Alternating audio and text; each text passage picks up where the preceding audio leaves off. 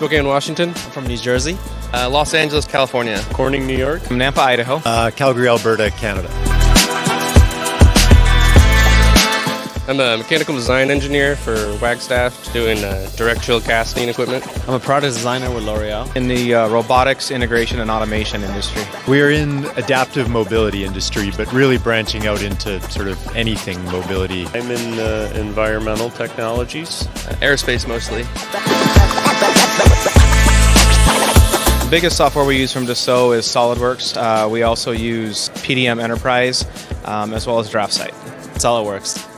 We use SolidWorks, and we use a full suite of their products, from like Visualize to Composer to simulation. We're trying to get into DriveWorks right now, maybe some MBD, do a lot of simulations in FEA, but just all day SolidWorks. Packaging design, primary packaging design. Make casting molds and a lot of fixtures. A lot of like composite parts, metallic parts, generally like components for aircraft payloads. We print a lot of machine parts. In designing with robotics, we design all the end effectors for the robotics, and that requires a lot of high precision machined parts. And so a lot of times we'll print those to verify space claims or fits or function.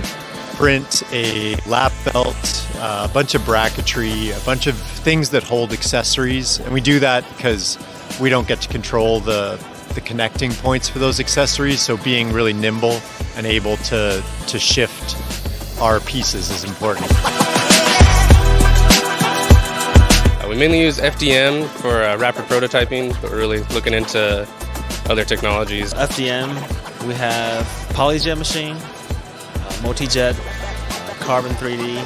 SLS, SLA mostly, FDM. We currently in-house have an FDM printer available to us. It's a fairly small platform. If we need anything bigger or in higher quantities, we will outsource that to larger printing companies. We have a great relationship with Mark Forge, so FDM printing, and the reason we went with Mark Forge was a big reason was because of the continuous strand fiber for the extra strength.